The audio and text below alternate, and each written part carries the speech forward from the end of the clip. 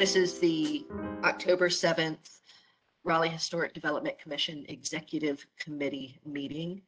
And to answer your question, Gaston, yes, it is intended to be typically when we're not having remote meetings, it has been the Wednesday prior to the Tuesday meeting.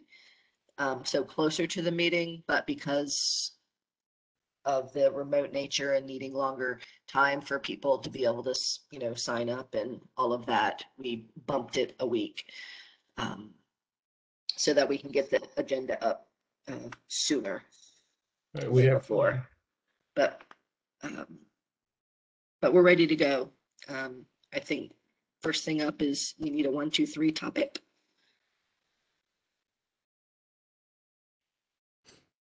Brainstorming. Is that what we're doing? Okay.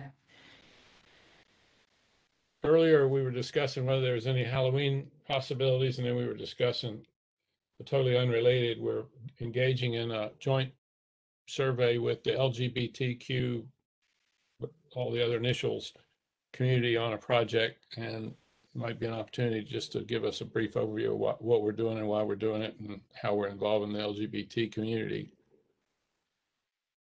I can certainly,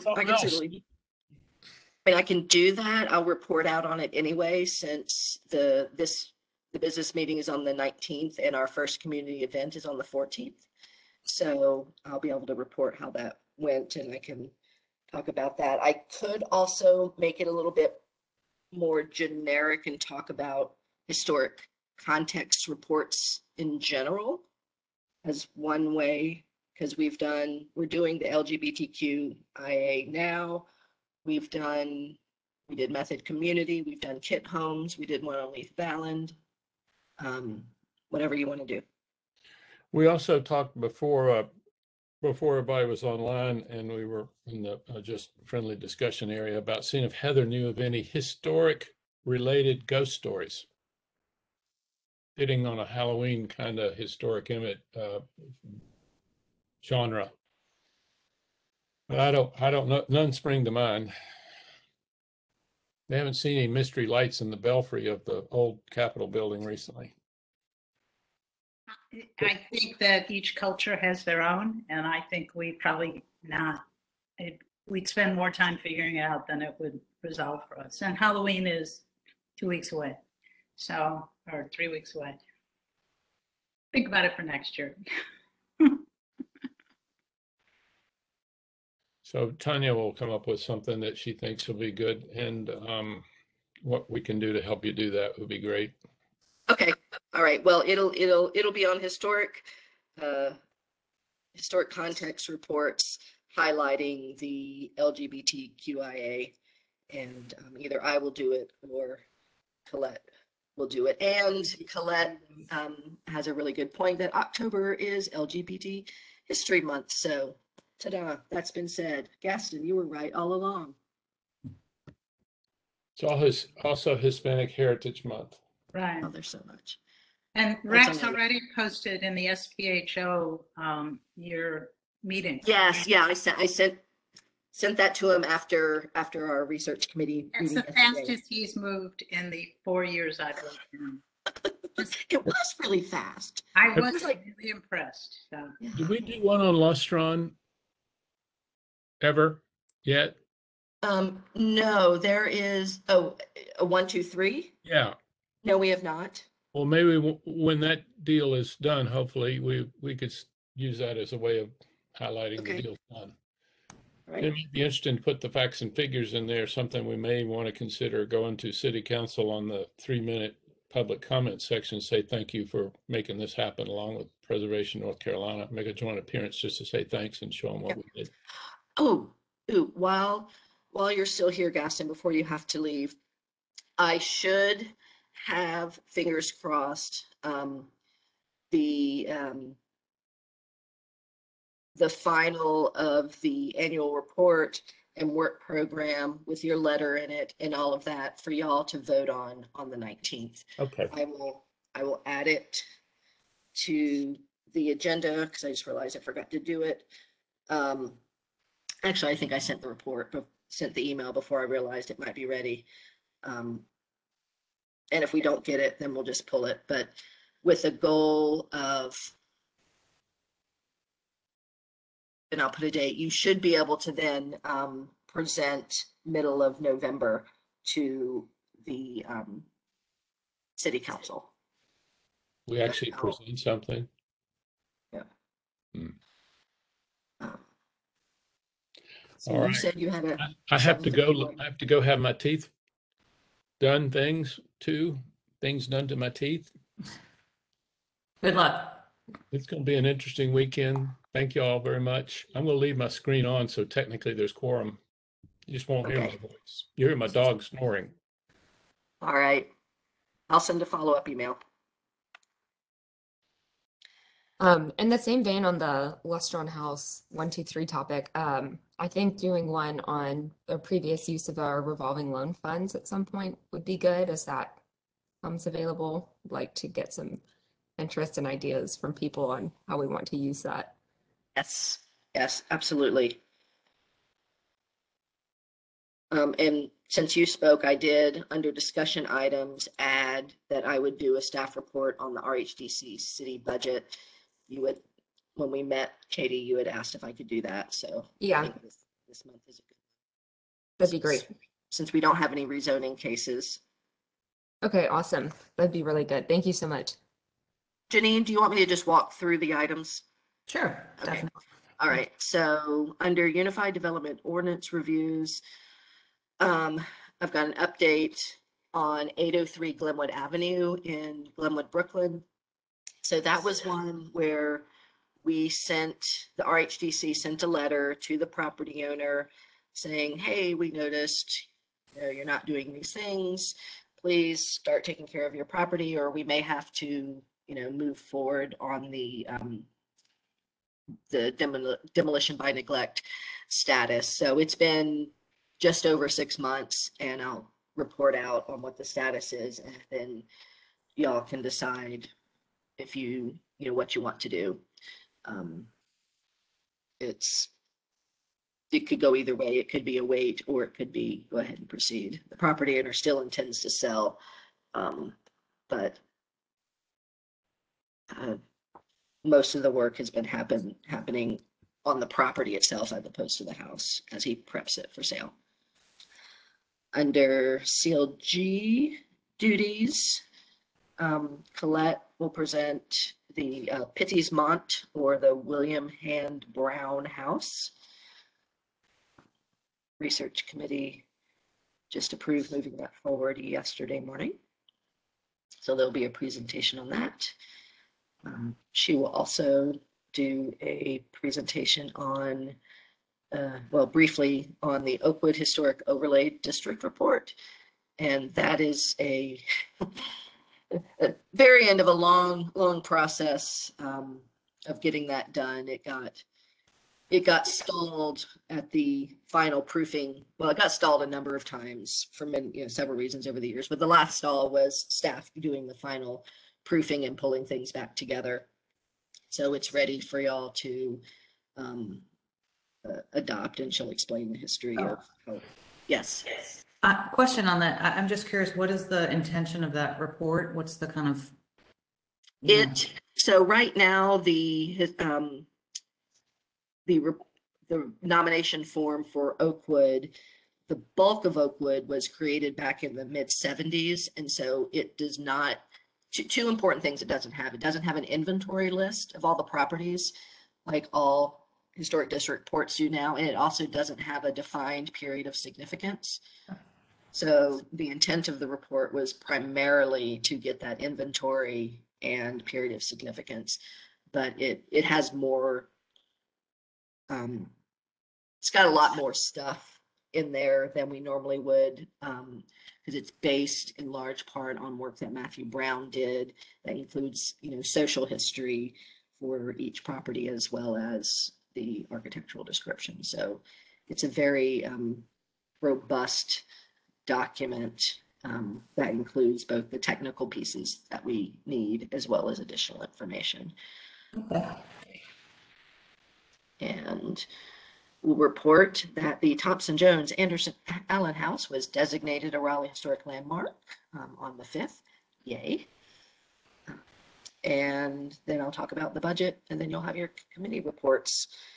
And I'm adding hopefully the annual report, which is not on that list.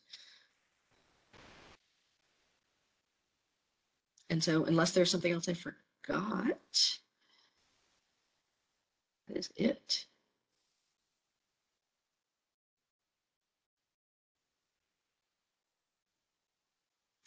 All right, so one thing that staff is going to start doing again is providing y'all with suggested motion language in advance to help with some of these things that don't come up all the time. We used to do it all the time for our landmark designation applications, and then I'm not sure what happened. I think there was one chair who said, I've got it, and then I stopped doing it and then never started back. So we can do that. We'll just send it via email in advance to hopefully make things go a little bit more smoothly. One more question, if I may. Yes. Any word on where we stand with in-person meetings? I've just been hearing metrics are looking good as far as COVID numbers. No, just where we're at. Radios. Yep. Radio silence. Okay. And my guess is that we'll have once the decision is made, we'll probably have a month to make a transition. Right. Okay.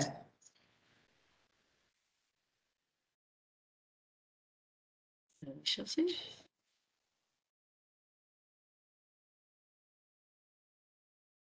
Okay. Chatty much. Okay. I actually did just think of something. Oh, good. Yeah, this is kind of random, but I've been doing the Raleigh Neighborhood College recently. I was curious if we ever have done anything with that part of community engagement. I guess they just changed. It's what's like the Department of Community Engagement now. There is Office. now a specific office for that, and the neighborhood college, I think, has lived different places throughout its existence, as I recall. I feel like I presented once in the 14 years I've been here, like as a staff, but it's not on my radar. Is that what you meant? Like participated as an Yeah, entity or a department? yeah, because I did it a few years ago, and I know like Sarah Ellis from planning came and gave a great talk, but we only touched like very briefly on historic preservation because someone had specific questions about it.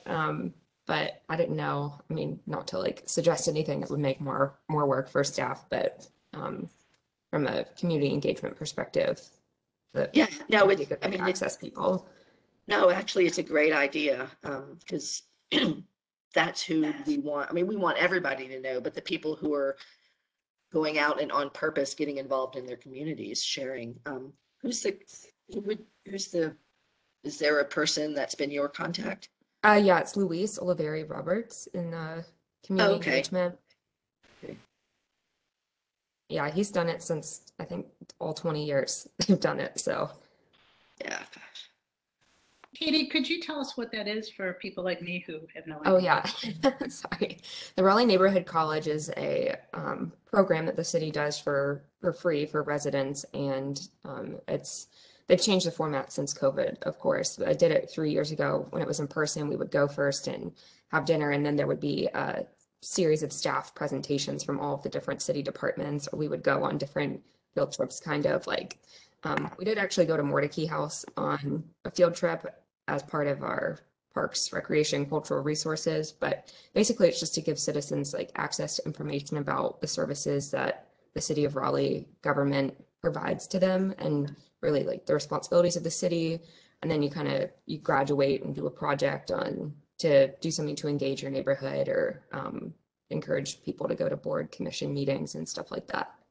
So how do you find out about it? Like I'm a I- new resident of Raleigh and I I'm heard sitting about here it. going, "What? That would have been helpful 4 years ago." I heard about it through word of mouth because I used to be in, or we're still semi-active, but just like a grassroots like, political advocacy group. And I knew someone who used to be on the Historic Cemeteries Advisory Board, Amy Howard. She had done it and told me about it. I just met her. Oh, really? She's great. But Yeah. yeah, she told me about it. And so when I first started getting interested in local government, I did it. But I thought now, since I have more experience and have a different perspective from being on the commission, that it would be good for me to go back and do it. So I think it sounds great. I think we could not, if we could participate, that would be fabulous. That's something certainly I think board can help staff do, because I think we care about that. But I also think the city should, I don't know if Tanya, you could put a buzz in the ear of one of your buddies at the city and say, hey, how come there's this city's going to have 1 million people in 5 years? And Well, I do think about it from Katie because I'm on the board of the RHDC. Yeah. No, you're right. I think that that's one of the reasons why the Office of Community Engagement was created. I happened to be on their webpage. I don't remember why I was on their webpage on the city site, and I noticed that they have links for new residents. So like for things for people to know. So I think as an organization, we're trying to do better at that. Well, the CAC, was the CAC part of that was disbanded? No. Well, the CACs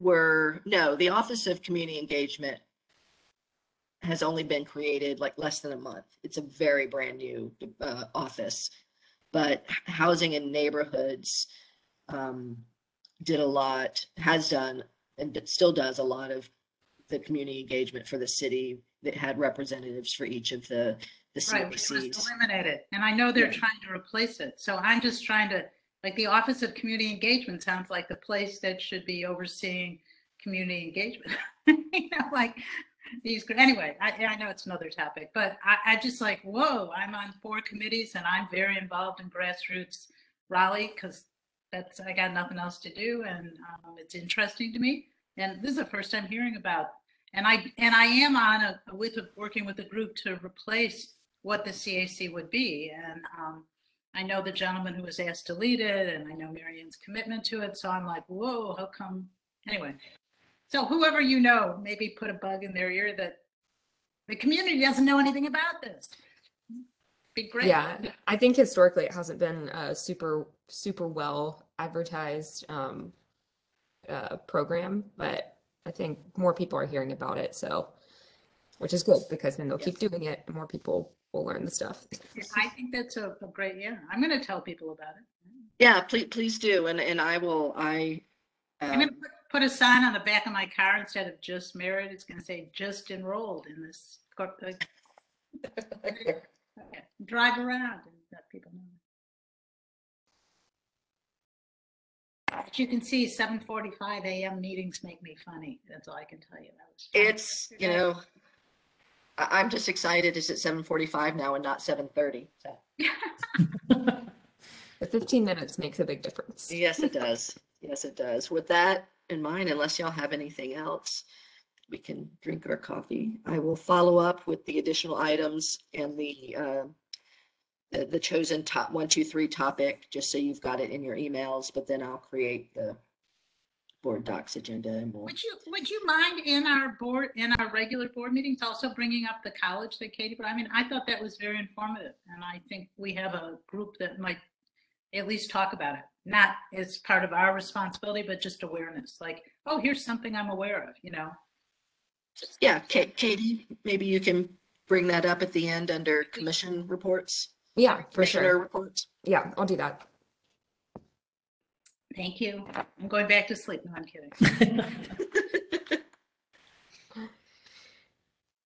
All right, All right. Jane, I'm going to let you officially say we're done. Okay, we're meeting adjourned. Thank you. Thank y'all. Bye. Thanks. Have a good day.